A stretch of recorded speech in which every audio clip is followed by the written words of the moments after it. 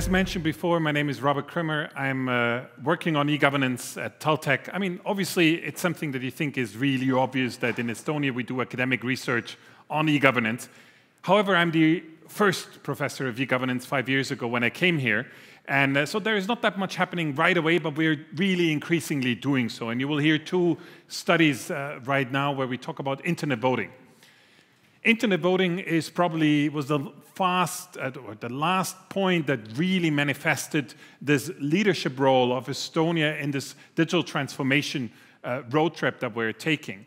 Really, so why is e-voting or internet voting this important element? Because basically, if you look at this world map that I've put together, where you see with green countries that do electronic voting machines or ballot scanners, and red ones that have stopped using it, in yellow really mainly discussing them, there is only one country, and that is Estonia, that has actually introduced internet voting without any limits for any citizen, for any election in the world. There is no one else that has done that. Other countries have introduced it mainly for people living abroad, for local elections, or generally, are just still trying it out. Estonia is the only country that has really introduced it full-blown since 2005. And we all know the story. You've heard about it in the last parliamentary elections. There were over 40% of the voters that have selected internet voting to cast their vote. However, how did it happen? Or how did it come there? So basically, when you start thinking about introducing or changing your electoral process, you really need to see why.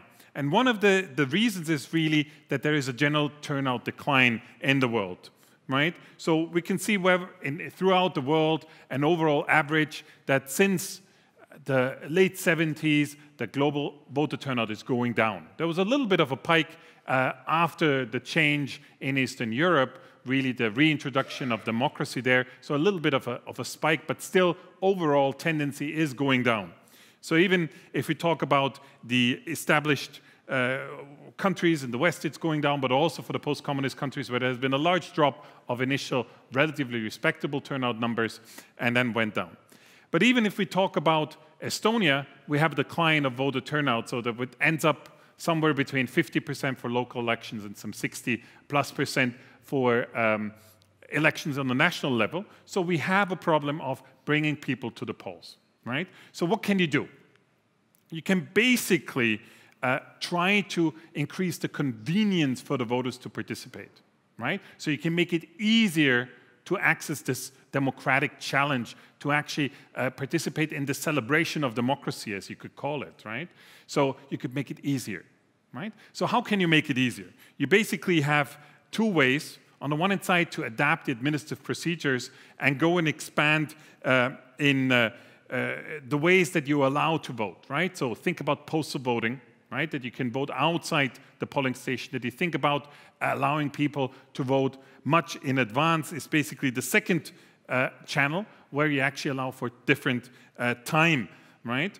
And altogether, when you start introducing different voting channels, different ways of how you can participate in an election, you're increasing the complexity, right? If you not only have one polling station where you can go and participate in the election, when you have multiple ways, think about voting on a ship, think about voting a month in advance in a small town hall, or even going to a shopping center where you can observe the election. So if you have time, go to the Solaris shopping center, which is basically just some 5 minutes walk from here, and there is one polling station where you can vote for the European Parliament elections, right? So go shop and then vote, right? That's one way of increasing the availability of the elections.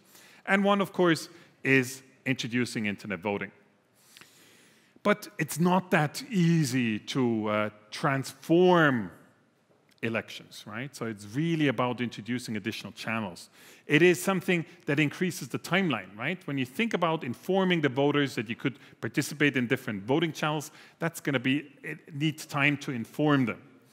It also means that when you do that, you should first think, so what is the concrete need that I have to introduce an electronic voting channel? So what is the problem in my elections? Is it to count quicker, right? Because you might have very complex elections that really require a lot of different races to be counted. Is it maybe something where you have people living abroad that really have a hard time to come in to the election? Think about Ireland, right? There is a population of about 4 million people, but there is a diaspora of 20 million. Okay, so if Ireland would actually allow for postal voting, that would have a huge impact, 5 times the electorate abroad, right? What does that mean? You cannot really control the political outcome anymore. So no wonder that Ireland is not going for introducing postal voting or forms of remote voting there, right? So on the other hand, if you think about Orange County, which is basically the district around LA, they actually have a quite direct democratic process. So you can basically vote on anything, right? Voting for the mayor, okay, that's logical. Voting for the school board president, voting for the chief of police, etc., etc. It basically leads to a booklet thick like that where you have to do several choices to make, right? And to count that when you have 10 million voters, right, it takes a lot of time. So they have to use IT tools to get support in that. So what makes sense is that as part of a feasibility study when introducing electronic means to identify what is the concrete need and then have the right technology to use for that.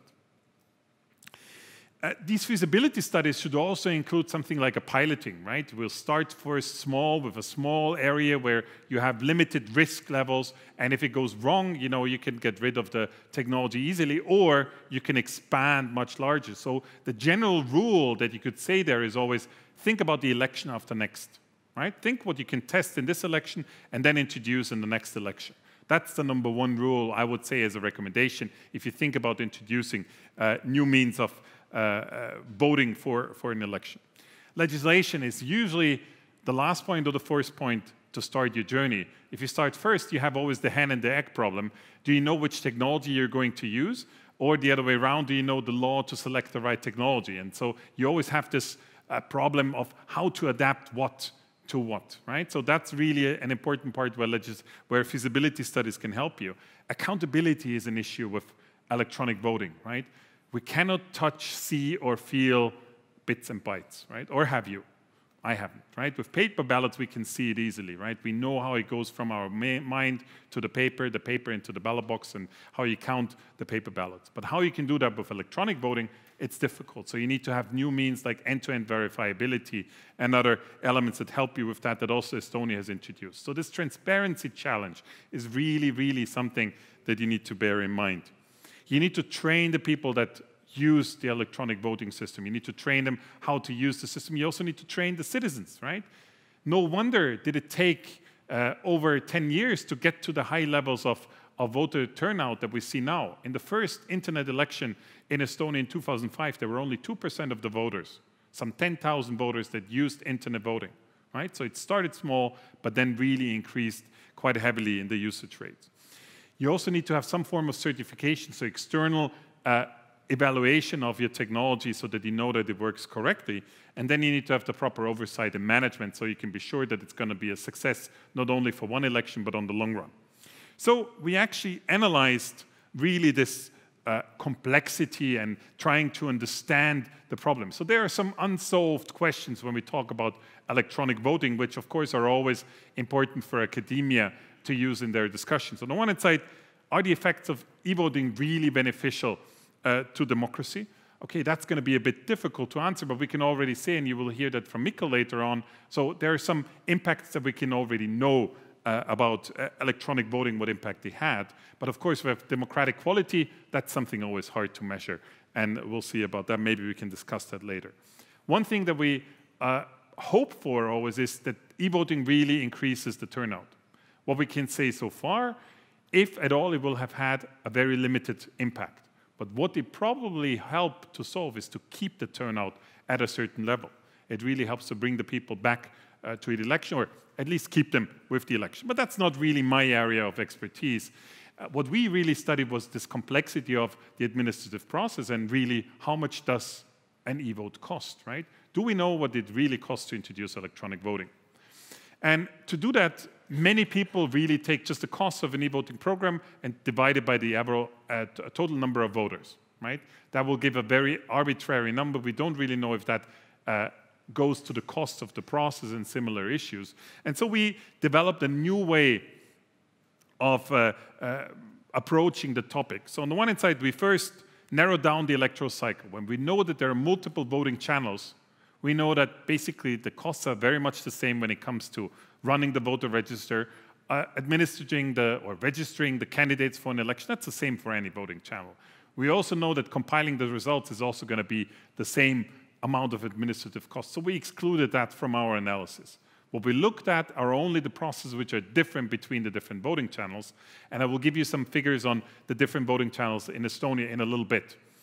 We then looked at the process mapping, right? So we really modeled the processes of all the steps involved in administering the elections. And then we had a list of activities and assigned average costs to that. So wherever we knew, we assigned those specific costs for the activities, like the kilometers that were driven by the election officials, like, for example, the paper that is used in the election and so on. So then we attributed those costs, and then we transferred them down to the voting channels.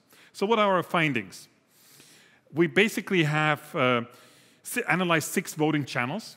So on the one hand side, we looked at advanced voting in general, right? That is voting before election day, both in county centers, which is basically on the district level, and we also looked at it at an ordinary polling station. So some polling stations are already open before election day. We also looked at the early voting in counting centers, which is happening before basically the first half of those 6 additional days that are available in Estonia. We also looked at election day voting in county centers, which is on the district level, and in the ordinary polling stations. So basically let's see if I have, no, I don't have a pointer, but basically the second from the bottom is the one which we normally call the normal voting in a polling station, right? So what you know from voting on election Sunday.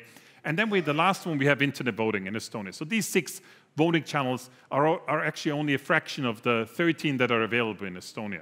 So we didn't look at voting on a ship and others which are very hard to catch in academia. But what can we say?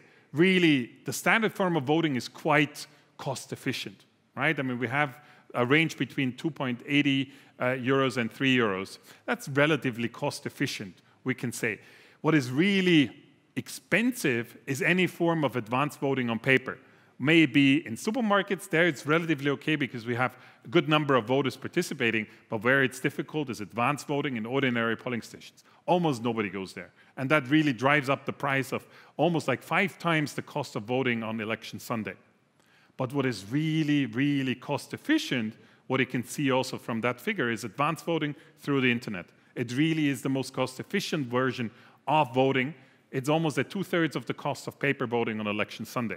And although still a majority of voters vote on election Sunday, so really breaking that down. So we are at about a little bit more than 2 euros for internet voting. That's really something where we had a hint, but of course it's easier when you have 44% of the votes being cast electronically. So in order to summarize, right, what is really important introducing electronic channels to an election is think about proportionality. Does it add to your election? Does it actually solve a problem? Yeah? When we introduce new technologies, it's important that they still live up to the same standards that we have for paper elections, right? Electronics is nice and great. It can add a lot of additional values, but it cannot be worse than paper elections, right? And that's where it gets challenging to understand it fully. I mean, we all know crypto is great, but it's hard to really explain to the average person. So what we also can say is internet voting is not a trend, right? It's not a must.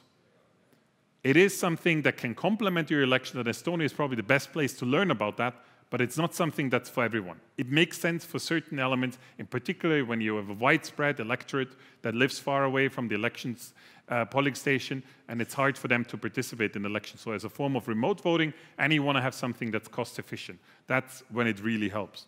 And what you need is to have trust and maximum transparency in order for it to maintain, because it's as easy as that to claim I made an attack on an internet voting system, and it's hard to prove the other way around.